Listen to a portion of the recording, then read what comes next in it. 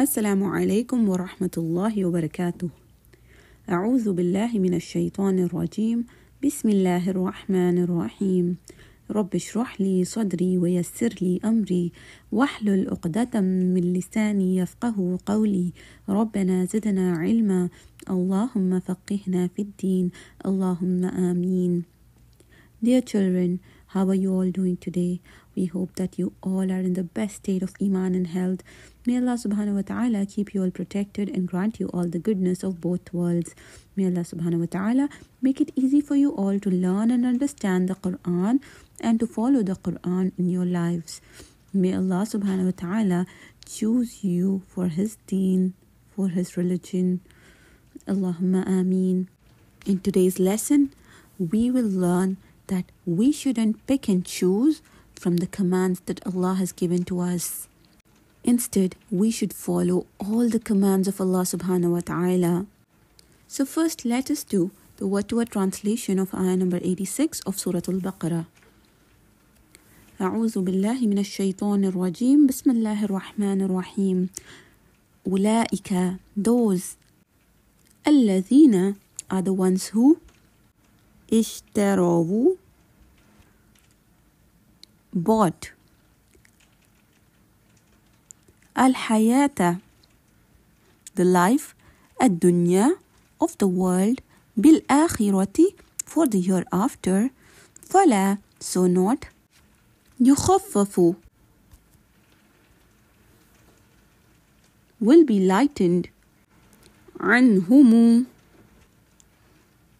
for them, العذاب, the punishment, ولا, and not, whom, they, ينصرون, will be helped.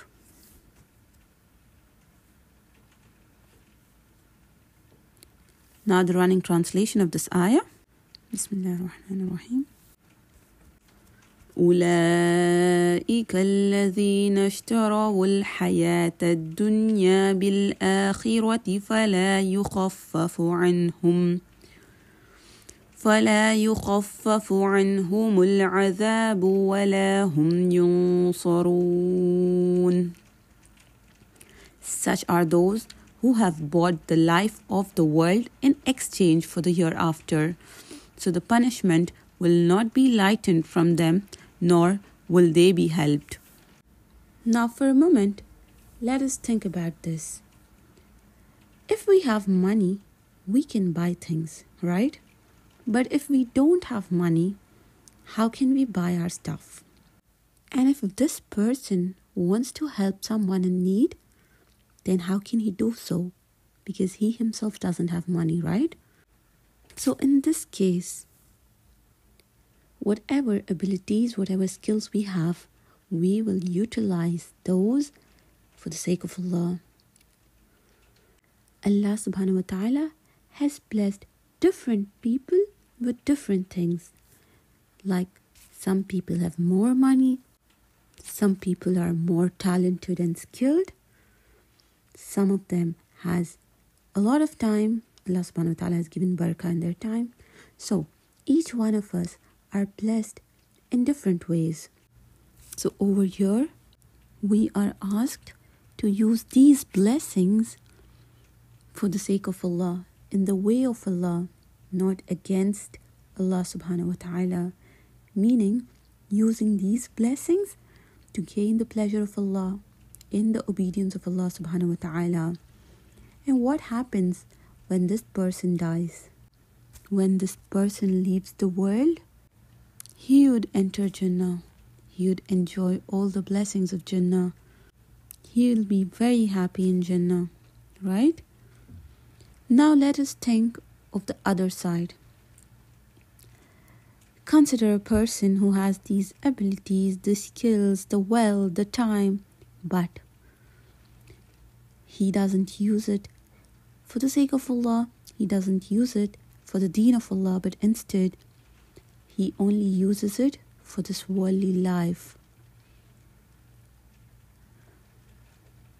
So what does this show? This shows that they don't believe in the hereafter, first of all, right? They don't believe that they will be made alive after death, that they will be questioned about their deeds. Secondly, even if they believed in the hereafter, they had a weak iman. They were more worried about this world than about the hereafter. They did not care about earning halal or haram, or doing halal or haram things. They did what they felt like doing.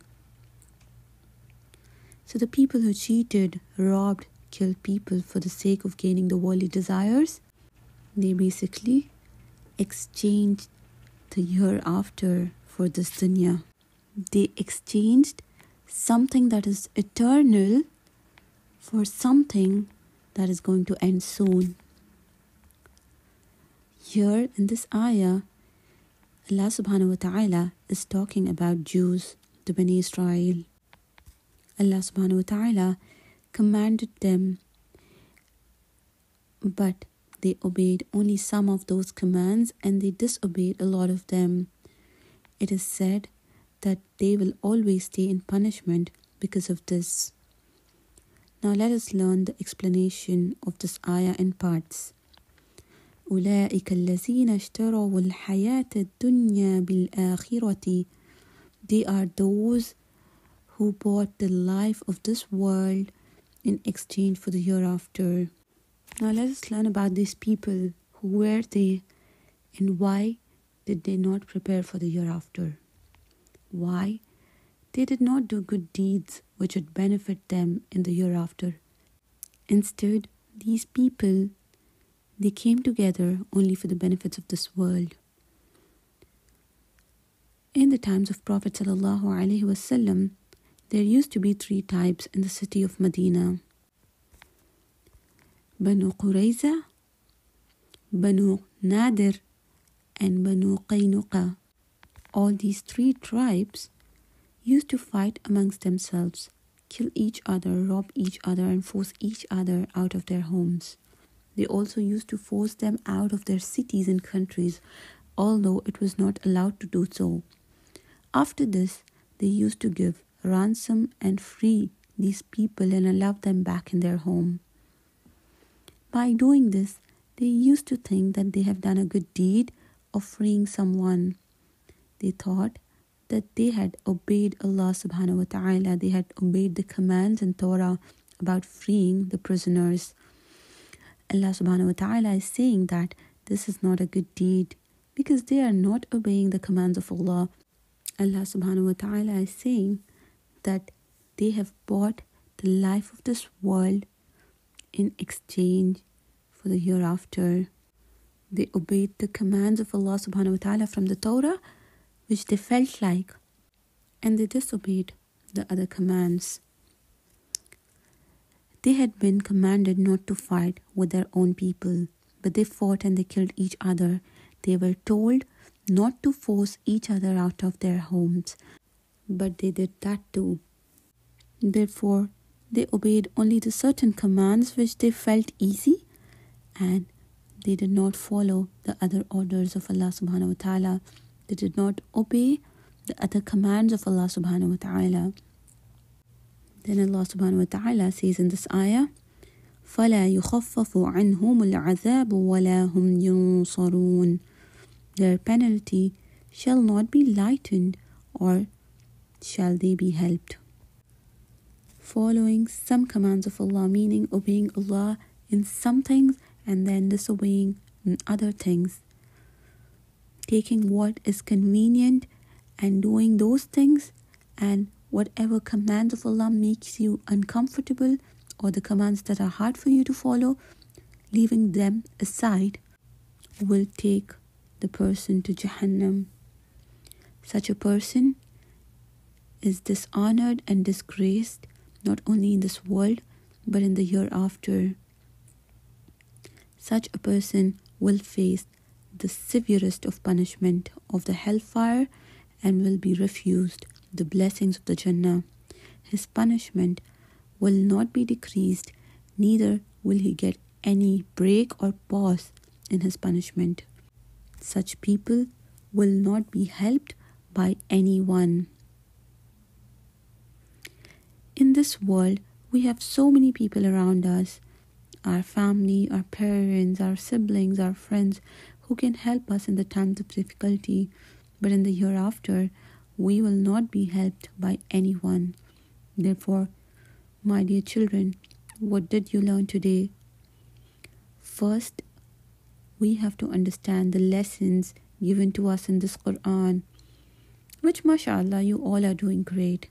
You are learning the meaning of the ayat, understanding the explanation of the ayat, and inshallah you will definitely act upon the lessons learned from these ayat.